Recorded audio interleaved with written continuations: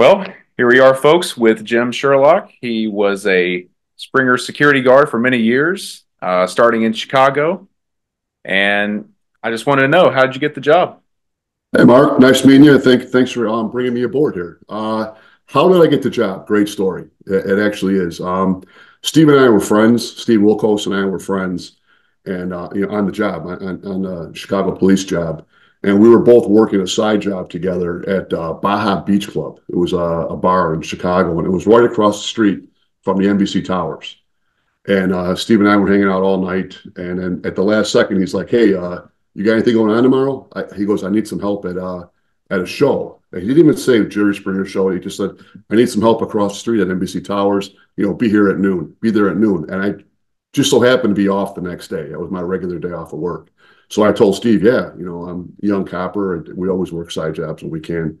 So I showed up there, and I literally thought I was going to be building security for a TV show taping, either by the front door, by the backstage. I had no idea what I was going to do. As soon as I got there, they rushed me through. They put me in the front row. And we weren't filming yet because I was there from day one. This is when they did the transition from the Phil Donahue like talk show to the Jerry Springer show, which Richard Dominic, thought of. So I was there. They had the camera crews there, but they were trying to work out the kinks, exactly what they wanted to do. So they put me in the front row. Steve's like, "Just watch our." I haven't even met Richard Dominic yet, and I'm literally sitting down. And Steve's like, "Just watch Richard Dominic. He's over by the podium. He's the boss. If he tells you to get up, get up. If he tells you to sit down, sit down." It was me, I think Dan Puhar, Dave Johnson, Michael Connor, and Steve. We were all there together. And I'm still sitting down, Mark. I have no idea what I'm doing. I don't even know what's going to happen on stage. So I'm sitting there, and they bring out a couple good old boys up there, and they have an argument, and all of a sudden they start fighting. And then I'm looking at Steve, I'm looking at Richard, like, what the hell is going on here? And then, Steve jumped up first. He got in between them. He broke them up. And then I'm like looking at Richard. Richard's like, "What are you doing? Get up there." I'm like, I didn't know. So that's the way it kind of started for me. And I don't think that first one was actually taped. I think it was all like preseason. Like they just wanted to get this thing going. And then I went in the office later. I met Richard. I met a bunch of the producers. I already knew Steve. I already knew the other security guys, all great guys. And we were all sitting in Richard Dominic's office, and he basically said, "Welcome aboard." He goes, "This is the Jerry Springer show." And I'm like, "Oh, okay. Am I here again tomorrow?" He's like, "Yeah, you're here every show." So then 15 years later, I stopped working there. I worked just about every show from, I think it was 93 or 94 all the way to '09, I think, when they left. So it was a long run, and it was great. Wow, that's an amazing story. I mean, Yeah. you just take a security job and it's like it turns into this, show that's, I think at one time was one of the most popular shows on television. Yes, it was. I remember I did a lot of traveling with Jerry. The late '90s, when the show was just peaking at the highest level. We were going to a lot of different colleges. They would have Jerry. We went to Ohio State and went to some school down in Florida. And the way, he would just walk into an auditorium and the place would just explode. People just loved him. I was there, for security, but he didn't need security. I was just really there just for hanging out with him and enjoying everything that was going on. Because for those of the people that are on your site, if they don't know that about Jerry, Jerry loved it. He loved it. Like when he went to, he loved going out of his way to hang out with people. He really did. He loved it. He was so nice to everybody. It was fun being with him. But yeah, I think the show topped at number one. It was a big deal one year. We went into Richard's office. We had a cigar, and oh, we didn't have a cigar. We weren't supposed to smoke in his office, so we didn't have a cigar. We had a glass of bourbon, and then we celebrated because Jerry overtook Oprah for the number one show in the country. That is fantastic. What year was that when he finally reached that moment? I think it was like '98 or '99 or 2000. It was at the end of the '90s, beginning of 2000s. That's when it started in '94. The first couple of years, it was just gaining traction. People were just starting to find out about it. So it was probably about '98, '99 is when it hit its peak. That's insane to me because that was the year I was born, 94. Oh Yeah. boy, yeah. It's time is flying by, but those were some great times. They really were. They were. Steve did most of the traveling with Jerry at first, but then when Steve got pretty big, he was doing his own thing. He was, you know, out meeting people, shaking hands. So I'm the one that took over then to be Jerry's right hand man with traveling with him and things like that. I got to know him really well, and I was able to be able to call him a friend. We like I said, he didn't really need security. I was really there just to hang out with him and keep him company. There's a great photo that I posted on the page today of you and Jerry asleep in the back of a limo, it looks like. Yeah, that was Linda Shaffrin, the publicist. We had a long night. Well, it was actually a long day and then a long night, and then we got picked up real early in the morning. I was in New York, and we were heading to the airport. And, well, I guess we both. I don't remember falling asleep, but I do remember seeing that photo about a week later. It was posted in all over our office, and what Linda did is, it was an 8x10 she had developed, and then she posted crack security on top of it, and she put it all over the office. I'm like, That's great. and I really didn't remember sleeping. I remember getting in the car and then just getting out of the car at the airport. I don't even remember that part, but Linda made sure I didn't forget. And Linda follows the page, so she likes everything that I post. Yeah, she's wonderful. She really is. She's hardest working lady in television, and that's saying a lot because those producers at the Springer Show, everywhere from Richard Dominic to Rochelle to Carrie, all those producers worked their tails off, man. That was not a 40-hour a week job. They worked real hard. Well, what was the wildest moment that you can remember on the show? Like, be it a fight or a guest specifically that sticks out in your mind? You know what? There were so many. The craziest part was this was at the peak, so it was the late '90s. I was breaking a fight up, and they were two large women, very large. Saying obese would be nice. They were both large. They were both sweethearts too. I usually talk to people before the show and after the show. They were both really nice, but man, they were going at it, and one of them fell on me. And the camera guy was on stage. He got a great shot of it. And I mean, I lost my breath, for a second. And I guess Richard, being Richard, he doesn't miss anything. He saw the way that looked, and then when that show was over, he pulled me aside. He goes, "We're doing that from now on." He goes, "I want you, when these women, these large people, when they fall down, I want them falling on top of you." I'm like, oh, okay. So I went for, it probably was about a good month until, it's just Richard's so smart. That was happening for about a month, and then we moved on to something else. But, and the ladies didn't know that. But we're breaking them up, and I had to find a way to make it look like we just fell, so that they're trying to fight each other, and I'm behind them pulling them, and then a few times I was pulling them, and then they just fell on top of me. I wasn't trying, but they did, and Richard just kept saying, I love it, that's great TV." I'm like, holy cow! But and every time the women fell on me, I was wearing a mic, so they were saying, "Oh, are you okay?" I'm like, "Don't say that." We don't want that. Don't say that. I'm all right. As I was trying to catch my wind. But That's funny. the craziest show, Mark, is it's a long, long story. I don't want to mess it up because it's so long. But here's the gist of it. I would always know. Mark, can you see me? Am I Yes, I can. okay? Mhm. All right. For some reason my the photo or the camera went away. So I would always get there early, and I would meet with the guests. I'd introduce myself, meet with them, and we'd go, and then I'd go talk to Richard and talk to Jerry. Always. So I always had an idea of what was happening, and I knew the formula. I knew it better than, well, all the security guys. We all knew the formula, because the producers would always fill me in on what's going on in the show. If they gave this guy 10 Red Bulls or if they gave him 5 Red Bulls, they would let us know because it got crazy sometimes, as you know. So this one particular show, I got there late. I got there and I sat down and literally I ran into the studio and I sat down right when they were starting. Actually, somebody was filling in my seat. They had to get up and they left and I sat down. And the first guest, I mean, these were young people in their early 20s and good looking people. And they're from Chicago. The whole group's from Chicago. And they were the first clip was like, it was all about a wedding. It was about a woman getting married to a guy, and then something went wrong before the wedding. It's a big secret. So I'm like, but these people to me, they look like they didn't belong on a Springer show. They really. So I go backstage and I'm being curious and I'm asking one of the guys, I'm like, hey, where are you guys from? And they're like, oh, we're right from the northwest side of Chicago. My dad's a fireman, and this guy's a Chicago fireman. So I'm like, oh, you guys are all from Chicago. Well, what's going on? I don't know, man, but it's some kind of a secret. This is all bullshit. We know that's all bullshit. So we're just gonna have a good old time here. And I'm thinking, there's something wrong here. There's a story here. They all think it's bullshit, but it's a real story.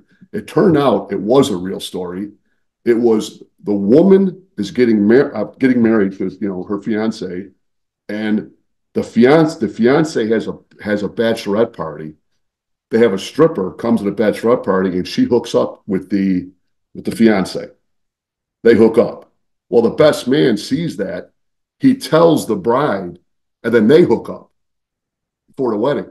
It was freaking nuts. So then, I think there used to be 6 segments. Like in segment 5, they never got married, but the woman says to her would be husband, she's like, "Did you have a bachelor party?" And he goes, "No, I didn't. I didn't have a bachelor party." She goes, "You didn't?" And they bring the stripper out.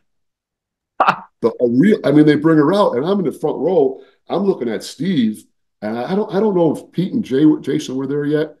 It was right at the cusp, right before they started. But the 3 of us looked at each other. We were like, "Be ready," because these guys are all in their mid-20s. And if they're going to fight, they're going to fight. They don't care what the producer said. So I'm like, "Uh-oh, here we go." So the stripper comes out. The stripper admits that the stripper, gave the would-be groom a little, enjoyment at the bachelor party. And then the last segment, the best man comes out, and they say that they're having an affair now. So obviously they called the wedding off, but the fight that broke out was ridiculous because the other guy's buddies were all there, all saying this is all bullshit. This is all bullshit. Everyone was fighting, and they were going at it. And the show unfortunately never aired Wow. because it never aired because they wouldn't sign off on it at the end of it because they were embarrassed. And it probably would have been one of the best shows, except for there was a couple punches that really landed hard. But when it was over, though, we got him out and nobody got hurt, which was really good. And I think Richard Dominic was really upset that he couldn't use that one because they all were going crazy. The only 2 people that knew it was real was the bride and the best man. That was it. They told everyone else it was a made up story. We're gonna go have fun on the Springer show. That is the craziest thing I ever heard. Yeah, that was nuts. And I just remember looking at Steve going, "Oh man, this is going to go up. This is going to go up." And it's a serious thing, man. They had a call for a wedding. Or I mean, in this northwest side of Chicago, they're from the Edison Park area, which is a beautiful neighborhood just north and west of Chicago, downtown Chicago. So I knew as soon as they said where they were from, I'm like, this is. I think one of the producers pulled a quick one here, and they did, but unfortunately, it wasn't able to air. And the craziest show I did, Mark, I don't know if you ever heard the horse show with the guy Yes. marrying his horse. Oh Well, yeah. it was me that went down to Joplin, Missouri. Richard pulled me aside. I go down, and I forget which producer it was, but I go down to Joplin, Missouri, because Richard tells me, "Listen, we're not wasting money bringing a freaking horse up here to Chicago, and that's bullshit. I want to make sure it's real." So I'm like, "What do you want me to do? How do you want me to make sure it's real?" He goes, "Just go down there and just make sure it's real." So I go down there with one of the producers, and it's in Joplin, Missouri, but it was like 45 minutes outside Joplin. Now Joplin's small, and we're going out to the country. It was pretty crazy where we were going. And I think that was before the phones and all that. So we had to get the map out. So we go out there. It was a trailer, and the trailer had like a handicap ramp, but that was for the horse. And we walked into this trailer, and the horse lived in the trailer with the guy. You can tell they just didn't set it up recently. It's been like that for a long time. And then, of course, I said, "How can you guys prove to me that you're married?" And he starts unzipping his pants right in No front of way. me. Yeah. And I go, "Whoa, whoa, whoa, whoa, man. All right, I believe you. I believe you." I go, so then the producer, she was really good. She talked to the guy, trying to trip him up about, we got this. Is this real? Is this real? The guy got up. The guy had papers. They had pictures of their wedding. with other people that marry animals. There's a name for them, and he has this whole subculture of people that marry that either have sex with animals or are married animals. It was absolutely insane. So he came up, and they I think the show only aired in a few states. And I think some states refused to show it because then on the same show there was a woman that was married to a German Shepherd. I'm not married, but having a relationship with her German, that's some sick people. But it wasn't always fights. Sometimes they had the crazy shit on there too. Yeah, I remember the horse one. The guy had like a pair of wraparound sunglasses. Was that to Yeah. conceal his identity or something? Like, No, no. Well, that's a great question, Mark. But when I got there in Joplin, he was wearing them. So he might have some kind of a sensitivity to sun or something or lights because he had them on down in Joplin as well. So maybe he was trying to hide his identity, but no, backstage he had him off. So but maybe on the stage he didn't want people to see him on TV, but he had no problem talking about it. So just another yeah, crazy show. it takes all kinds. That's what I've always been told. Yeah, it does. And It does. I feel like at that time, had it not been for the Springer Show, most of average citizens would not have known that people like that were even out there. No, I'm one of them. I mean, I for a couple of years, Richard wanted us to travel with the producers before because they got burned a few times by paying for people to come to Chicago. When they got here, they weren't what they were supposed to be, like on the phone. Like the producers do a hell of a job on the telephone trying to prep them, like what's going to happen. And then when they get to Chicago, it doesn't work out. So they were losing some money in travel, then because the people are coming to Chicago and they're sending them right back home. You know, so what Richard was doing for a couple of years is if there was a good story, he wanted one of the security guys to travel with the producer to wherever they are and just to see if this verify the story. So that's when I got to look at some of these places in Ohio and Michigan and in Mississippi. Pretty rough living, it really is. I mean, we were in some real sketchy backwoods places, and you know, I did it for 2 years, Mark. I never had one problem, no, not one problem.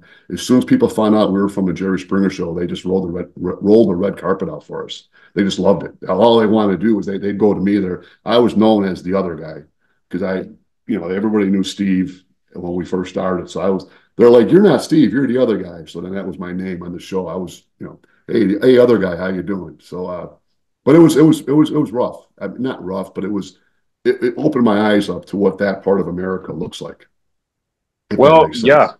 yeah, definitely. I mean, definitely, shows you that, maybe you're privileged in some type of a way to be able to have been born into the family that you were and not born into a situation like that. I mean, it's only, Yeah, through the grace of a higher power or something like that, that we're not just like them, just yeah. love You know, and you, genetics. you know what though, Mark? They think they had it better than we did. They hated the city when they would come to Chicago. They hated it. They would like being in a hotel at first, be able to watch TV. They would give them money to watch cable TV back then. You had to pay extra for it in your hotel room, but they didn't like being up here. They thought they had it made where they were living. They loved it. So obviously, I hate saying all people, but most of the people that I dealt with when they came to Chicago, they didn't like the crowds. How busy everything was. They didn't like that. So it's just where you grow up. Yeah, I I couldn't. grew up in the South myself, but I Oh, moved did to you? DC. So I'm in DC now. Oh, Um, okay. so I've gotten the best of both worlds, but I never lived in an area. I still grew up in the suburbs, even down south. I Yeah. was never in the backwoods country. I mean, I know people like that, but I never Yeah. grew up in that myself. Yeah, yeah, yeah, Different kind of folks, different kind of folks. yeah. Like I said, though, all those years, I never had one problem. I mean, I don't think I would have had a problem anyway.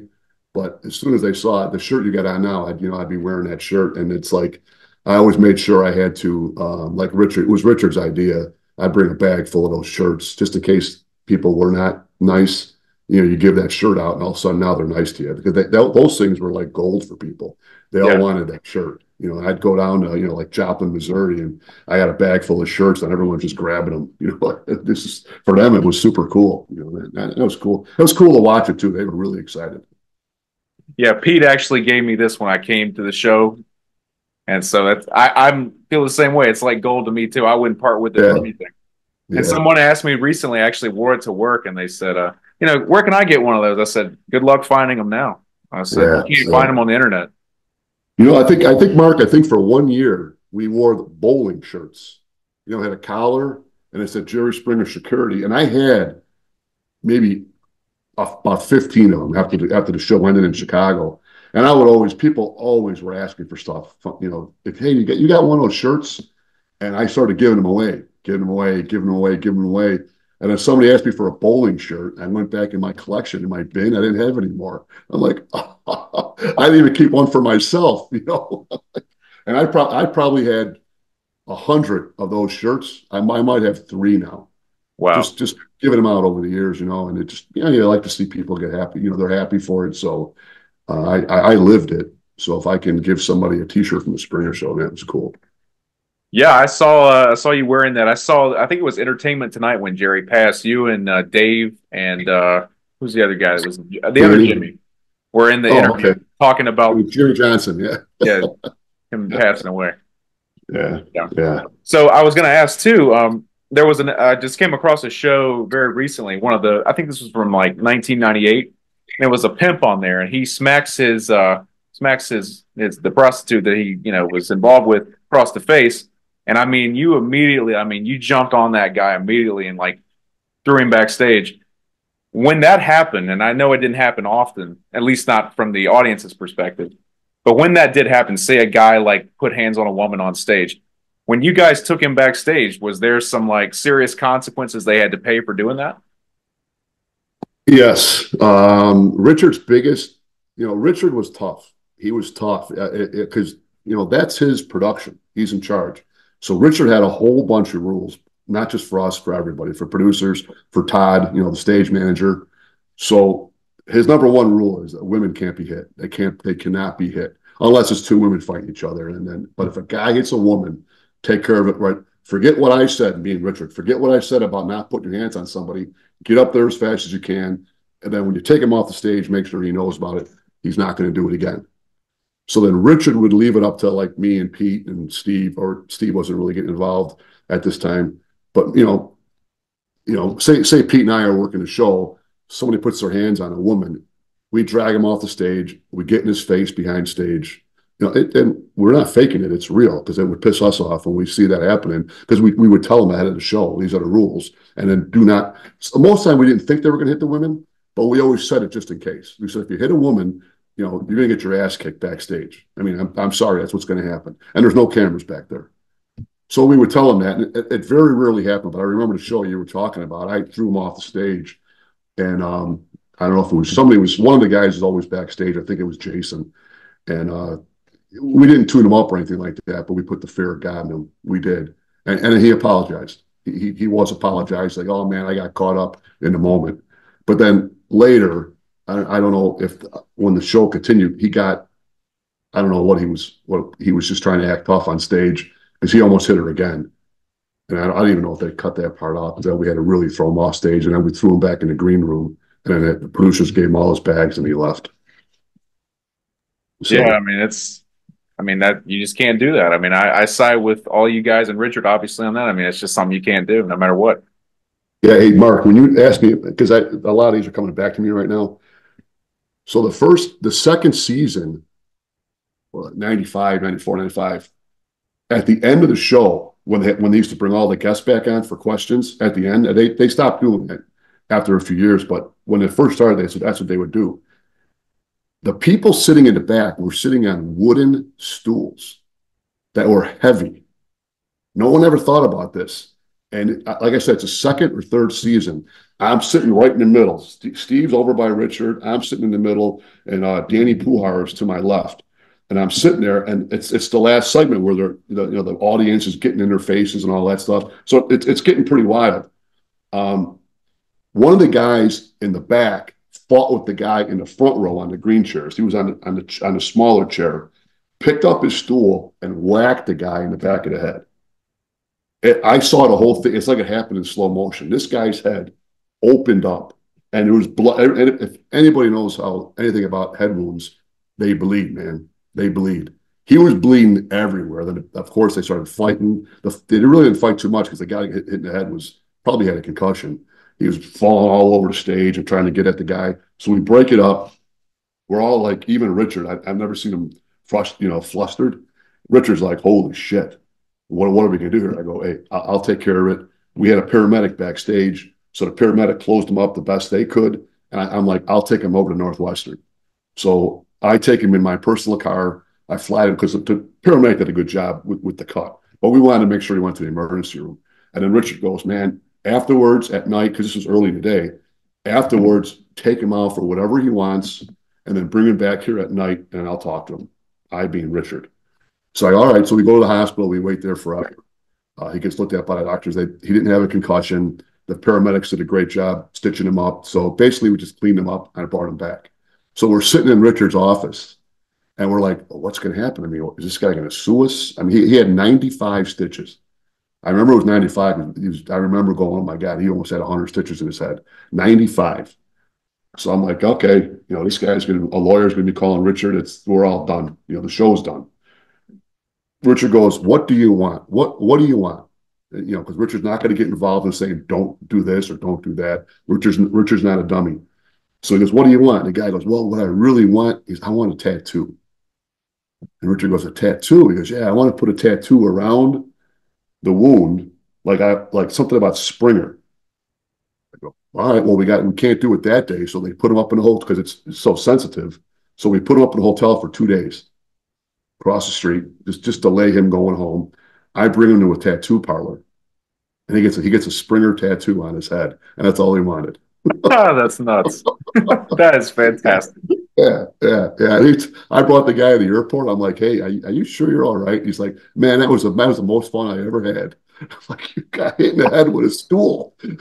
But it's a Of course, story, you know? that was cut out. They couldn't show that on TV. That would the show money got canceled with that. That would have been Yeah. great. And that was in the 90s? That was definitely in the 90s. Yeah. That was, I really wish I remember what year because they all kind of ran together. There was one year, Mark, maybe Steve would know, but there was one year when it was just rocking and rolling every show. And we didn't have a break because Richard was on a roll, man. He was on a roll. And every show he was trying to outdo the previous show. And Rochelle Consiglio, Rochelle Wilkos, at this time, she's on her A game too. She was just under Richard at the time before she took over. She was really good at what she did. So these producers were working in unison, man. They were just kicking ass, and it was rough on us. I know Jimmy Johnson was there those years because we live right by each other. After we worked those two shows in one day, then we got to go to work, our regular job. And I tell you, it was rough getting there after, you're fighting for 3 hours with people. And also just your adrenaline is always going too. So you're just burnt out. Then you sit down for a second, and you go to work for 8 hours or Right. 10, whatever you're doing. But yeah, it was rough. So did you ever have any problems with any audience members that wanted to fight guests or, you had to kick them out of the studio or any issues with the audience? Yeah, I remember Dave Johnson threw somebody out. See, Dave was on the front row, but he was also on the side a lot. So the guy that's on the side, not the front row, that's the guy that's going to throw the audience members out. And we got to watch that though, because if the audience members are out of hand, they're not going to throw them out right away because that's good TV. Richard wants that, as long as the guy doesn't charge the stage or something like that, or start swearing every other word. They don't want that either. But if somebody's in the audience and they're causing a problem, we're not going to throw them out right away. We're going to wait and we're going to see where it goes. And if they don't play the game, like a Richard will say, stop, from his podium. And if the guy MFs Richard, then Richard will go look at us and go, out. And then we'll throw him out. But that rarely happened. I mean, like I said, I was there 15 years. I can remember like yesterday, Dave getting pretty rough with somebody and throwing him out. I don't even know what that person did because I'm in the front looking this way and Dave's watching the crowd. But so totally no, it didn't happen that often, but it did happen. There was a clip I came across. A guy tried to run down, and you got him by the shirt and just threw him down in an aisle. And then Jerry goes, "How about a hand for Jimmy?" And everybody Yeah, starts clapping, and then you get on the pole and did a little dance, and then went back to your yeah. seat. That was pretty funny. Yeah, what a great job. I Yeah, tackled a guy and I get to do a dance on a pole. yeah, it's good And I TV, got right? Jerry Springer recognizing me and telling me, hey, nice job. Yeah, I that think was that really guy was funny. trying to I think I caught him in the middle aisle. He was running down the stairs, and I just happened to turn and I saw him. I don't know where, if he's going after Jerry or what. I just ran, I tackled him, and Richard loved it. And it wasn't planned. It was just happened. I don't know what the kid was going to do. We threw him out, and we ended up bringing him back in because he was back. He was back there apologizing, and we let him back in. Just said, hey, just don't do that again. You know. Now, amongst the guards, did everyone get along, or was there ever any like jealousy over who got more airtime or anything? God, no, no, no. We had a great group. We did. We had a great group. Like I said, Steve was obviously in charge at first, and then when Steve got pretty big, I took over after that. Just not because I was any better than anybody else. I just happened to be the guy that was there. And Richard said, "Hey, we need a guy to do the scheduling and everything like that." So I took over that job. But we all got along. We all got along. I mean, there was this Tony was on the show, and Al. We had some characters. Tony was that guy that Richard would always have him take his shirt off and do stuff like that. But we all got along. I'm happy to say there was no drama. There was no drama. It was a great job, and we were there to work. We knew it was a great job. We knew Jerry was the best guy to work for, but we knew that we had to work. So while we're working hard, and then afterwards we go have a drink together, or if we had time, or there's a restaurant in the NBC Towers, we'd go down there just to diffuse a little bit before we went to work. But we all got along real well. Well, that's really good to hear because sometimes in television, I mean, it's cutthroat. Um, Oh, you hear about it all yeah, the time. yeah. And as far as getting our mugs on TV, I don't remember that at all. As soon as Pete got on, Pete's a pretty damn good looking guy. They had Pete on all the time, and they put a mic on him, so he was talking, but none of us cared. That was great, and Pete did a great job with it. And then, like I said, at that point, Steve was kind of off to the side a little bit because I think his career was starting to take off at that time. But Jason Brandstetter, the same way. Jason, whenever he didn't talk much, but whenever he said something, it was usually really funny, and he didn't mean it to be funny. He would just say something, and everybody would laugh, and then Richard's laughing at what Jason said too. He was like, "Hey, you're gifted, man." He was a comedian without even knowing it. Yeah, was there any camaraderie between the guards, like pulling pranks on each other and stuff? Oh yeah, yeah, yeah. We the biggest prankster was Jimmy Johnson. He would always find a way just to do something to keep out. Terry Johnson, his brother, was there too. He's not well known there. He was mostly backstage. Terry was just crazy. He was just fun to have around. So it was all, if Terry and Jimmy Johnson were around, you had to watch yourself because they're going to play some kind of practical joke on you. And we were down in Jamaica filming a show, and I forget the guy's name. He had no legs. Kenny Easterday. What was the first name? Kenny Easterday. Kenny. How did I forget that? So Kenny rubbed people the wrong way. Uh, he got a pretty big head for being on the show, and he got a horrible affliction with what happened to the poor guy. But he used to rub security the wrong way. He would always say shit to us that he shouldn't have said. So we pull up in Jamaica. All the security guys were on a bus, a van, and it was we had a horrible flight, and we had a horrible time at the airport. Then we had a horrible drive from the airport to the hotel. It was not going well. And as soon as we walked into the hotel, there's this big pool. Everybody from Springer's down there.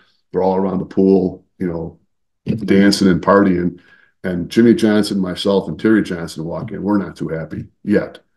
And then Kenny said something to Terry that he shouldn't have said. It was something smart. He was trying to be funny. And then Terry goes, "Oh, yeah, you want to impress me?" And he takes Kenny and he threw him in the pool, in the deep end. And Kenny went right to the bottom. Me and Jimmy are all looking, and one of the producers, somebody jumped in and they grabbed him out. He was on the bottom.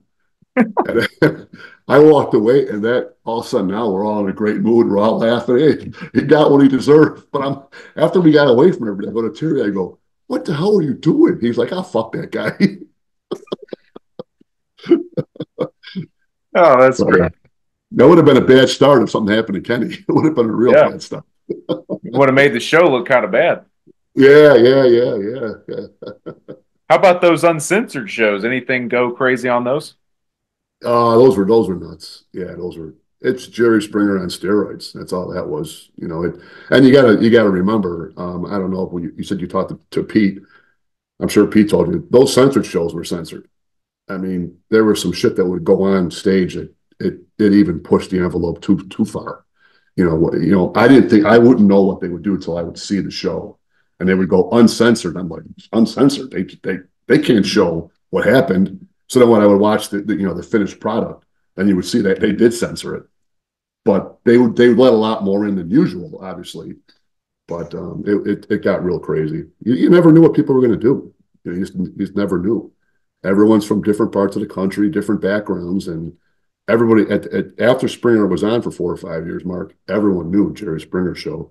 They did. People would say, and I love this part because I was recognized a lot for the last, for the first 10, 15 years. I was recognized wherever I went.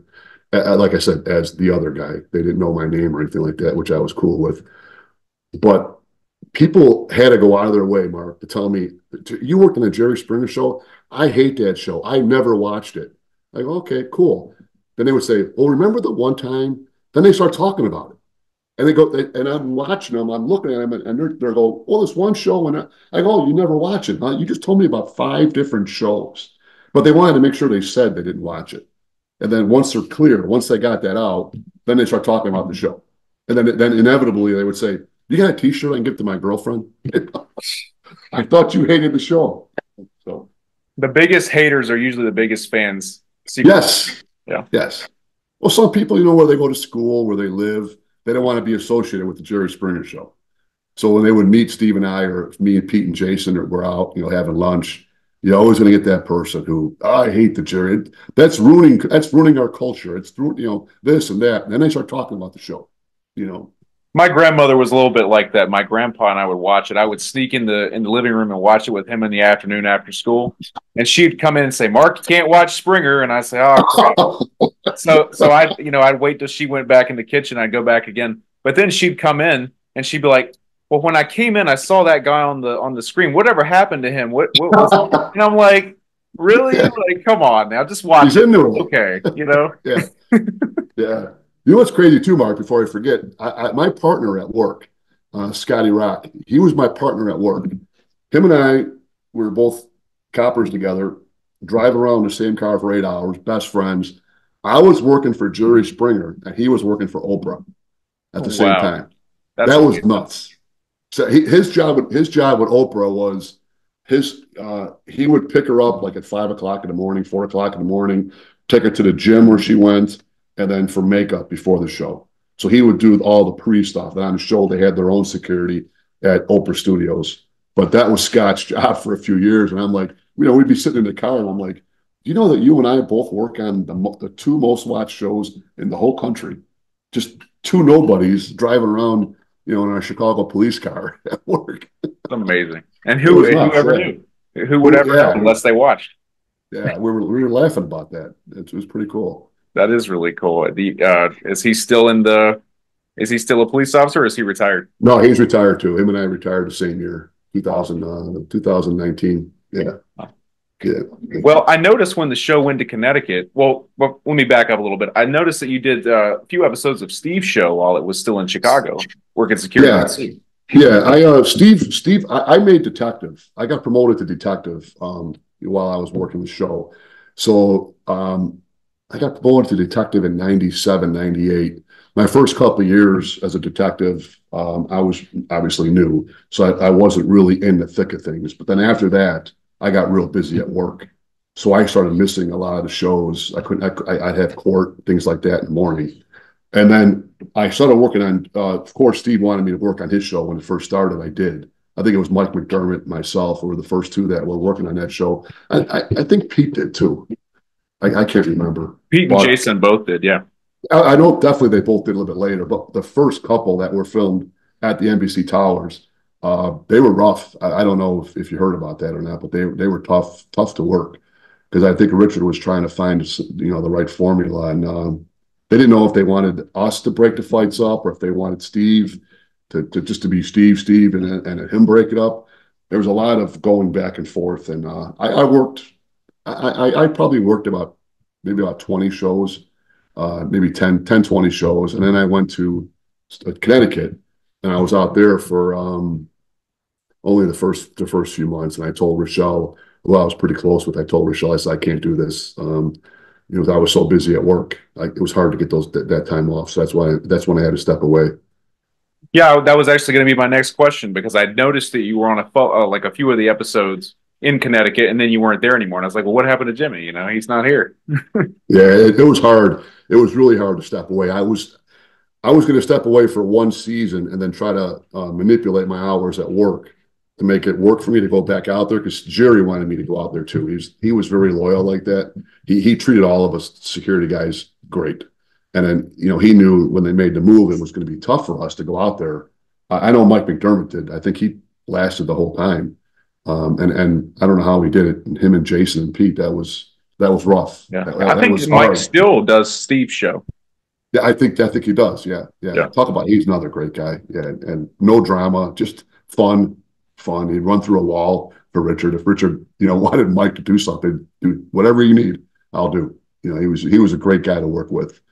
And then I know he hung around the Steve show, out in Connecticut. But yeah, it hurt. And then after that, after I left in Connecticut, um, the next season, I remember, I was talking to Rochelle and to Steve, and I just said, I just can't do it. There's no way I can do this. So it was tough, but I had to move on. So Did you get to know any of the Connecticut guys that they hired when they moved to no, Connecticut?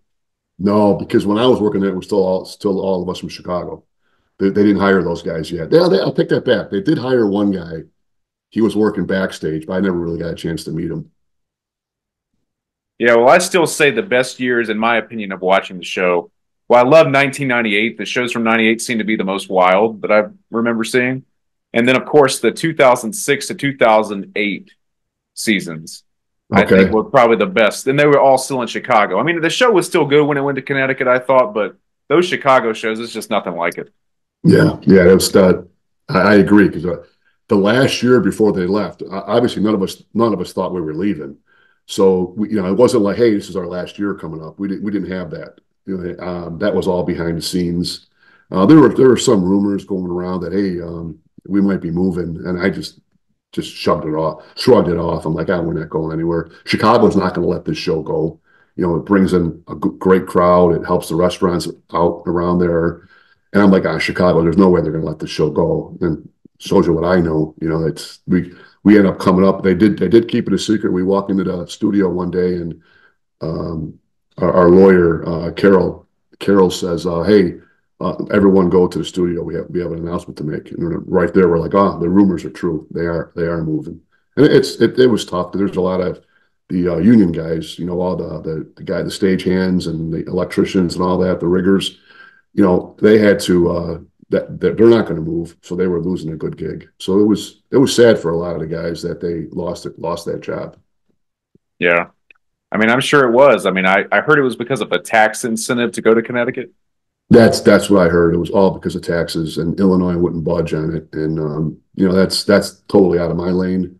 I remember even talking to Jerry about it, and Jerry didn't even know a lot about it. He's like, "Hey, that's New York." I think it was NBC Universal owned us at the time, and that was all corporate.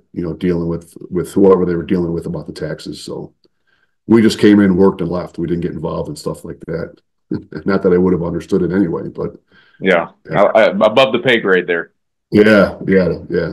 But it was a shock when they left. I didn't think I mean I didn't think they were going to leave, and I didn't tell you when I worked that first show, before it was even aired.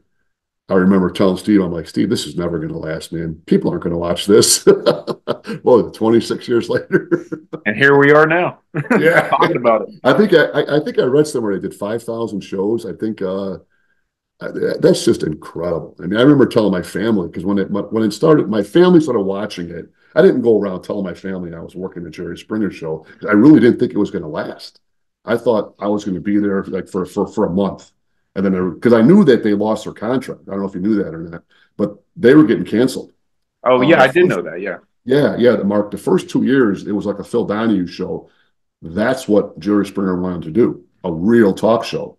But then when they got canceled, Richard Dominic, he got involved. And that's when he told, whoever owned Springer at the time, NBC Universal, that's when Richard Dominic said, give me a little bit of time. I'll change this thing. I'll change it all. I'll change it around. And he did. The rest is history. He was brilliant. He was brilliant. I think there was a fight like on Ricky Lake or something like that, or Geraldo. There was a fight, and it got all kinds of press. It was all over the news. It was everywhere. And I think Richard, that's a no-brainer. So those couple fights got all that attention. How about if we do that every show? The next thing you know, you got Jerry Springer's in a dictionary now for dysfunctional family. I mean, it just exploded. yeah, It was an idea that Richard had, and it was the rest is history, man. It was incredible. Great run. for sure. Now I was going to add, just was looking at my questions. I forgot to ask this. Did you ever get a bad injury working security on the show, or? Oh yeah, yeah. I had a couple real bad ones. I got hit one time. Not a punch. I ran into somebody, and I got a jolt in the back of my neck like a car accident, and my whole left arm went numb. I couldn't even feel it. It was just hanging there, and I'm like, "What the hell is going on?" And I walked off the stage, and Rochelle had saw me, and it kind of freaked her out a little bit because I guess my whole shoulder was hanging. And I'm like, "What the hell?" And a paramedic came over, and it seemed like a half hour, but it was probably about 3 minutes. And all of a sudden, I felt it coming back in my arm. It was just like a real bad uh, something in my neck, and my arm went numb. I've had countless bloody noses that you get hit by accident, by elbows, things like that, but never anything broken. But the worst injury was the neck with my arm because for a couple seconds I thought, oh my God, am I going to lose my left arm? What the hell's going on? But some of the other guys got hurt too. I know Pete got hurt a couple times with his neck or back. He had some injuries, and but it wasn't an easy job. Right, not for the faint of heart. I mean, and Yeah, definitely like when I was a kid, I was like, oh, I want to do that when I grow up. And my family's yeah, like, yeah, right, you're not doing that. And I was like, yeah, yeah, I really want to. Like, looks like fun. yeah. So I think we had more fights. I don't know who coined the phrase, but we had more fights than Patrick Swayze had in Roadhouse. yeah, I would say He so. only fights once a night. We got 8 fights a day. Yeah, yeah. Take a note, Patrick. Yeah. Yeah, yeah. So I want to talk a little bit about your appearance on Family Feud with Jerry. One of Oh, the last times you all got together. yeah, that was great. That was great. We were on Family Feud. Myself, Jason, and Todd, and obviously Jerry. And I don't watch a lot of daytime TV, but everyone knows Family Feud. I remember from years ago watching it when I was in high school, and I never thought I would be on Family Feud, so it was a blast. It really was. It was a lot of fun. We met the Doug Flutie, him and his family. That's who we played against. Doug Flutie is just a gentleman. His gentleman and his kids and his wife, they were just beautiful people. It was really cool. It was a great experience. Did your family get to sit in the audience during the taping? No, no, I just went out there myself. Okay. Yeah, went out there myself. Everybody was watching back home when it aired. It aired. I don't know, just a few days later it aired, but I was a little nervous. Everybody wanted to go up to the when you have the guest, the first up at the desk, the front, and everyone's saying they want to do it, and I'm like, one person doesn't do it, and I'm like, well, I won't do it then. And they were all happy because then the rest of them all got to go up there. But it was cool. And then you're starting to worry, like when he's standing in front of you asking you a question, what if you Yeah. don't know it? You get What's all the answer? embarrassed. Yeah. Yeah, well, you freeze up or something like that. But it was a lot of fun. I'm glad Jerry asked me. It really was because it was only me and Jason, and definitely there's 6 other guys he could have asked, but I was really happy he asked me. Well, I think it was just the right amount. Just throw Pete up there, and you would have had the dream Yeah, team. I think they missed the boat if they would have had Pete on there. Between Pete and Jason, those two East Siders, Chicago guys, their sense of humor is priceless. Yeah, Pete. When we did our interview, he was cracking jokes left and right, telling me these stories that I was like, "You got to be kidding!" But it was great. Yeah, Oh, well, I got to watch that because I was, I spent a lot of time with Pete before the show and after the show, and you wouldn't think with a guy that big and and tough as he is, trouble finds him, man. He doesn't look for it. He never looks for it. I know that for a fact. But trouble seems to find him, and he's not going to back away from too much. Yeah. You know. He's told me And I about a don't. couple scraps he's been in. So yeah, I believe it. Yeah, he's been in a lot of. He's a hell of a policeman too. He really was. I had a lot of respect for him as a copper. I was sorry to hear about, what made him retire. I was really sad to hear that. Terrible. Yeah, getting shot like that and then losing his left arm. He had nerve damage, I believe. That was real sad. I know he did. I know he wanted to go a few more years. I think he wanted to go till he was 50, and that kind of put a wrench in his plans. But you wouldn't know it by talking to him. Though he came back real tough, and he's the last guy in the world that's going to feel sorry for himself. And his wife is Jess. She's a sweetheart, and she's not going to let him feel sorry for himself either. So those two are they're a great couple, and he's down in Maui right now. So that's why he's always smiling. Yeah, that's what he told me too. Yeah, yeah, Well, yeah. besides Pete and Jason, I mean, do you still keep in touch with any of the other security guys or Richard? Richard, I kept in touch with for years until about 6 months ago. I kind of lost touch with him. Nothing happened or anything like that. He's got his life going on. I got grandchildren now, and it just life happens. But I enjoyed meeting with him and talking with him. I went and had lunch with him a few times.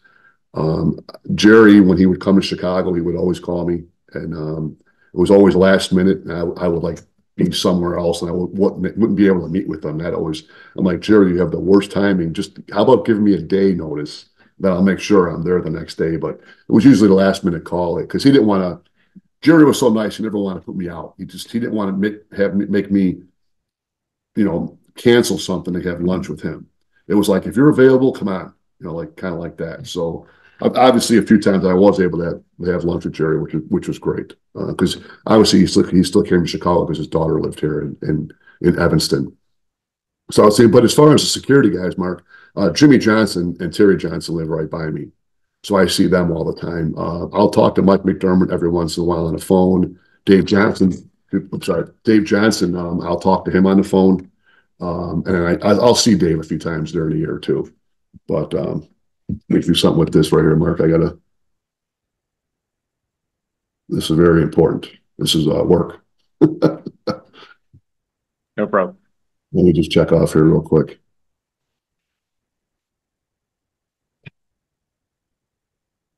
Did you, were you able to talk to Dave at all, Mark? No, I've still got a few guys to talk to. So if you ever talk to these guys and they want to do this or interested, please give them my email and we'll set something up. I will. Dave would be great. He's a real funny guy, great personality, all full of life, man. He's good. Yeah, I think you'd Dave, enjoy Mike talking to him. McDermott, Andrew Riley. Those are the ones I haven't done yet. Oh, I'm sorry. I see Andrew all the time. Yeah, I see Andrew. He's a great kid too. Yeah, Rocky. That's what we call him. Oh But yeah, he's a good guy. Yeah, yeah. Harry Anderson's another one. I hadn't spoken with him yet. Terry's another guy. He was Richard's friend. Richard brought him aboard, and Oh well, we weren't really sure how to take Terry at first because he wasn't one of the coppers, And Terry fit in right away. That's what I'm saying. When you asked about us as a group, Terry comes in. Richard said, "Hey, this is my guy. You guys are going to like him." So all right, a bunch of coppers are always quizzical about people. There's who's you don't trust somebody until you get to know them a little bit. And like I said, Terry, within the first two shows, he was one of us. So it was great. that's fantastic. Yeah, yeah. How about Todd? You ever talk to Todd? I no, and it's crazy too because for 15 years I was with them all the time. We traveled together. We did everything. Once he went to Connecticut, just kind of went our own way. Who I talked to the most was Linda Sheffrin. I still talk to Linda. I love that lady. And I keep in touch with her. Yeah, I'm thinking about reaching out to her and just talking a little bit about Jerry and working with Jerry all those years. I think that would be a good talk as well. Nobody, I think, between myself with Jerry as much as I was, but nobody knows Jerry better than Richard Dominic and Linda because they spent. I mean, like when all of us would leave at night, they were together for hours and hours and hours putting things together and making it all work. So Linda was right there with Jerry and Richard Dominic, and Jerry's just spent countless hours together trying, for the show, trying to make it better. And so, yeah, Linda was very good for Jerry. She's an excellent publicist. Excellent. She actually shares a lot of the videos that I post. Like I'll post them and she'll share them to her page or her page that she has for her like the publicist page. Oh, that's cool. Yeah. Yeah, that's So cool. so I really enjoy seeing the people that knew Jerry personally because I only met him the one time at the show just as an audience member. But it's great seeing the people that actually knew him and coming forward and appreciating liking the page. Yeah, Makes you feel good. yeah, yeah. It's like I said, I went through all those years with him, and I work in security for him and going to all these different events. I never had one issue with a person. I'm talking when we were out of town, going to all these events in restaurants, wherever we were. People just loved him, man. They really did. The only time Jerry didn't want he wanted his peace and quiet was when he was eating. That was it. He wanted me to keep people away. But if before he ate or after he ate, if somebody came up, Jerry always had time for him. You know, he was kind of funny too because he always had the same. He only had about 5 or 6 different comebacks for people, and I was with him so often I can almost predict what he's going to say to people. you know, so it was a great. And I look at it like somebody like yourself. You're nice enough to call me to talk to me, and I just can't. Sometimes I close my eyes and I just can't believe that I did that for all those years, and I've been gone for all these years now. Jerry's passed away, and that show still lives on, man. People love it. People love it. Yeah, me for sure, definitely. And Yeah, he will always live on. I mean, he'll never yeah, be for years. yeah. It was brilliant. Brilliant idea by Richard. Yeah. Well, I really appreciate you doing this. I can't thank you enough. This has been a great talk. And Sure. if you don't mind just hanging on, I'm going to stop the recording. You can just hang Yeah, on sure.